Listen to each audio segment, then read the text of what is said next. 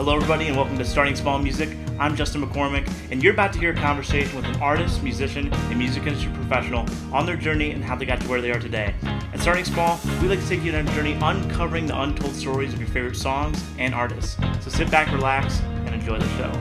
Just keep a smile on your face and it'll be okay.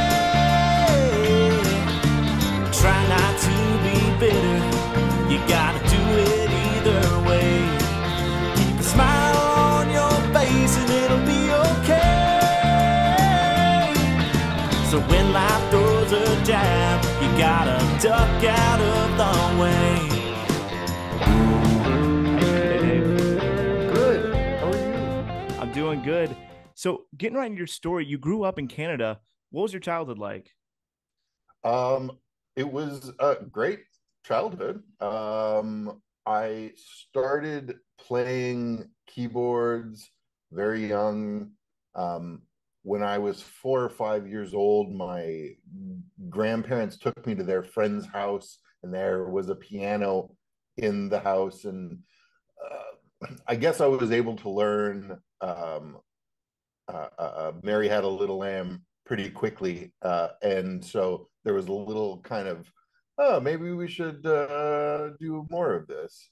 And so my parents put me in piano lessons, and I continued doing piano lessons until I was 13 or 14.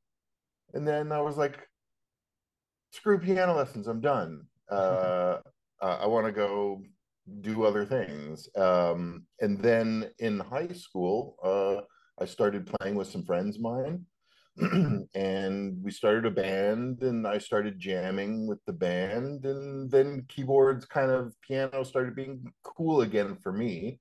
Because it wasn't just piano lessons, there was like an end to it, which was jamming with friends.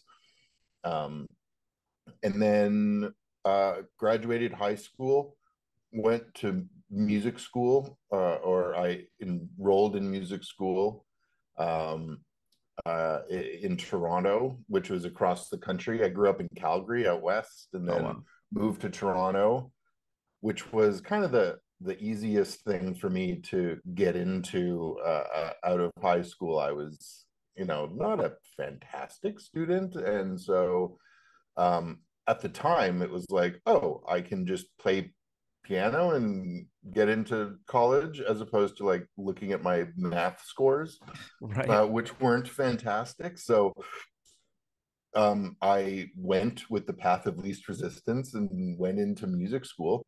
And that was awesome. And I met a whole lot of cool people. Music school is very like forced practice for me, because I'm naturally a kind of lazy guy. So the time and effort you need to like excel at an instrument, I wasn't naturally driven to that. And so going to music school was like, okay, well, you're being tested on this in a month, so you better get practicing. So I was like, okay, I can do that. Until the writing was on the wall for me. I wanted to get on the road. I just wanted to be on a tour bus.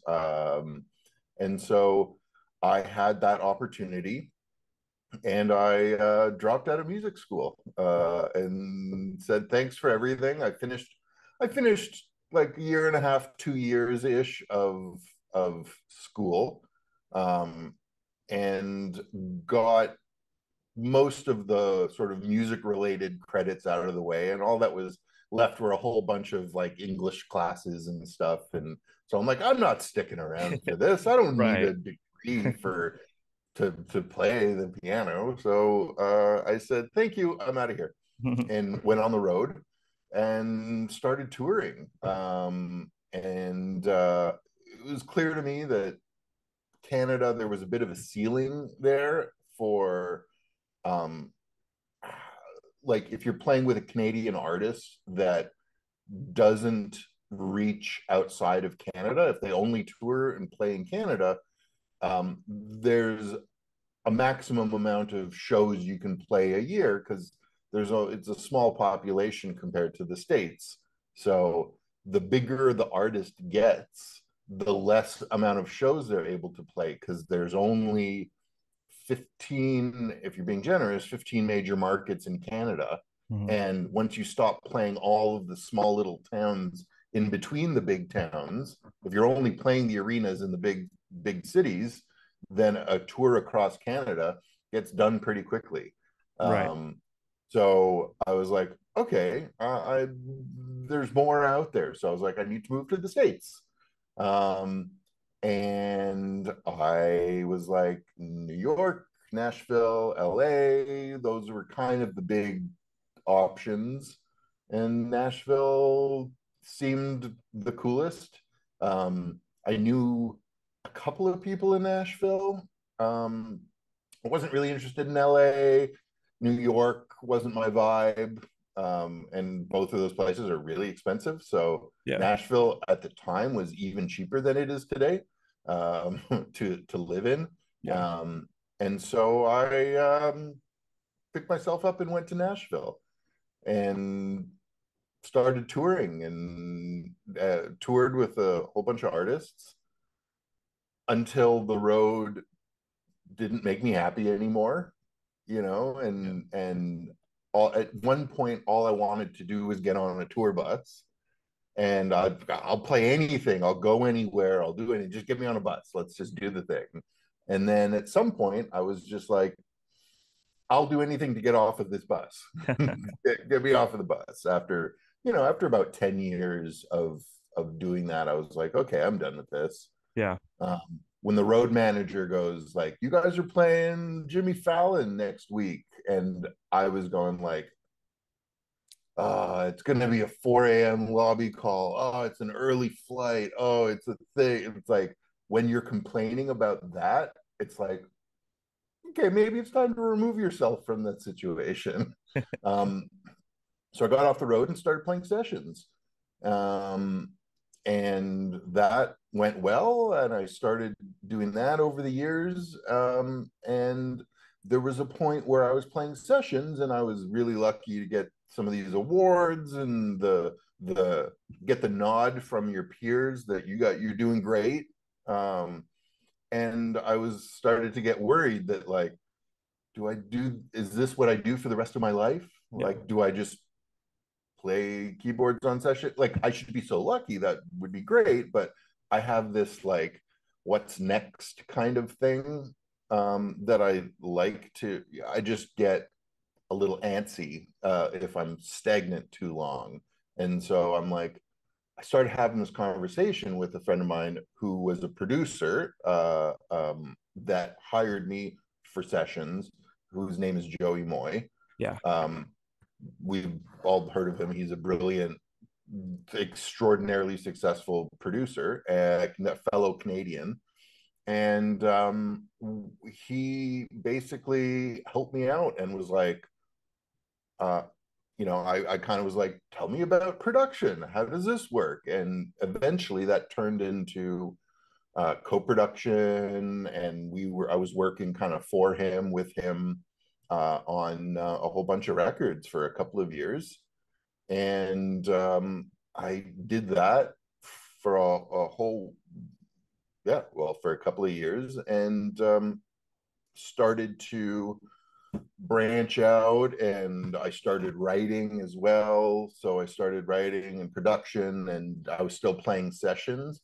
And that's kind of where I am today, just spinning the plates. I'm trying to keep all the things happening. So one day I'll be on a recording session at another studio, at a big tracking studio, and the next day I'll be here at my studio writing with artists, and the next day I'll be here working on a production for an artist. So there's kind of I get to do all those things. Now, kind of staying in your childhood for a second, who are some of the first like bands you remember hearing around the house that kind of made you feel a connection to music, like early on? Yeah, I mean, my dad is like big into the Beatles and James Taylor and the Eagles, and I got into all of that stuff. Like, I loved all of the music that he loved, and so learning music from him was awesome, and then just learning music from the radio. You know, Yeah. I was born in 85, and so in 1995 I was 10 years old and was listening to what was on the radio, which was a lot of like Max Martin and a lot of pop music. And so that sort of seeped into my brain. Now, do you remember like when you were listening to records like in high school or maybe even playing along with them? Did you already kind of have that session musician mentality where like, what if I play behind here? What if I play ahead here? Kind of doing your own thing, or kind of what was that like when you were consuming music? I didn't have that awareness at the time. I didn't know what any of that stuff was. It was just kind of playing by feel. Yeah. I wanted to learn. I was big into like Fish and jam bands and stuff like that. So my whole thing was I loved just like learning solos and learning. That was my practice. I would find a keyboard solo either in like a, Boston with foreplay long time is like a great organ solo. That whole song is this big long organ thing, and I was like, okay, I'm going to learn this. And so I would do that, and that was the most helpful thing for me to like get things under my fingers and figured that out. And it wasn't until I started playing professionally, like in band, in like as a side band in bands, that things like time and feel and rushing and pulling and all of those nuances were brought to my attention. Yeah. Because the drummer would, I remember the first time a drummer was like, hey, you're rushing a lot. Just listen to the click, pull it back, that kind of thing. I was like, oh, okay. I didn't know, like, I didn't realize that was a thing. Yeah. I just thought, as long as I don't lose a beat on the click, then I was good. But Mhm. there's more nuance than that. So it So turns out. when you first moved to Nashville, you auditioned for Joe Nichols and get the gig. Tell me, take me through that time of life, and what did you take from your time with Johnny Reed in Canada when you first kind of joined Joe's band? Yeah. I mean, that was the first time that with Joe Nichols, um, I had moved here with the gig with Johnny Reed, who is like he's a huge artist in Canada, and then you cross the border and he just kind of he lives here in Nashville, but he's kind of lives an anonymous life. He gets off the plane down here and he's just Johnny Reed, the guy, and then he gets off the plane in Toronto and he's on a billboard up there and he's doing TV commercials and stuff like that. Like he's a big artist up there, and so um, I was looking for an artist based in the States to work with. And so when I first moved to town, I was playing on Lower Broadway here in Nashville. I was saying yes to anything that would come my way, playing little showcases, open jams. There were a couple of like musician nights that were the place where all the road musicians hung out and that kind of thing. And so, um, through friends of friends that go, someone said, hey, um, do you want to audition for a band? They said, I already have a gig, but call Dave. He's new and is looking for something. And so I got a call from Dan Agee, who's now a writer producer here in town. He was Joe Nichols' band leader at the time. Mhm. And Dan said, come out for this audition at Sound Check, which is like a big rehearsal hall here in Nashville. And I auditioned and we jammed and I got the gig. And so, I mean, the Johnny Reed thing was very important for me to like, everybody needs their first gig. You need your first gig to, figure it all out. What is life like touring? What's life like on the road? How do you carry yourself in different live situations? And so I was able to walk into the Joe Nichols thing, not a complete beginner to the road. I'd already been on a tour bus. I already knew how in-ear monitors worked, and I knew how to program sounds that sound right and do all those things. So I was new in town, but I had already had I had some skills in my tool belt to kind of show up and do a good job. Totally. Now, what was that decision like to come off the road? You touched on it a little bit, but I'm sure it probably was a big like lifestyle change for you as well, kind of becoming a session musician in town instead of going on the road every weekend. Yeah, it was huge. For me, I was a Canadian citizen.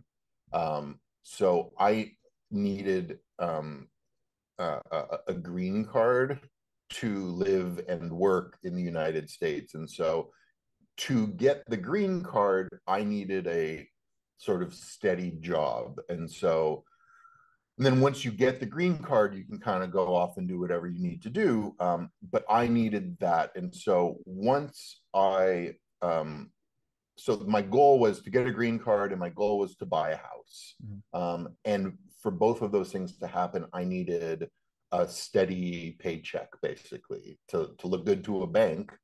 For them to lend you money, they look for a pay stub. And so once I got those two things figured out, then the road thing kind of became like a job. It was, and I just started noticing myself not being, I was looking for other things to do. I was kind of bored. When you're on the road, you spend way more time killing time than you do Exactly. playing music. Hurry up and wait. Totally. Yeah. So, I was golfing 5 days a week. I was, and going like, I'm too young to be golfing 5 days a week. Like, maybe there's something else I can do with my life. And so, yeah, so getting off the road was important for me. And then that process took some time. But it's amazing how once you make a decision and actually pull the trigger, how people's perspective of you changes. And once you call yourself a session musician, then you're a session musician. Yeah. You may be a session musician that's not that busy yet, but there's no official, you don't need a degree, you don't need a certificate, you don't need anyone to tell you you're a session player. You tell them you're a session player.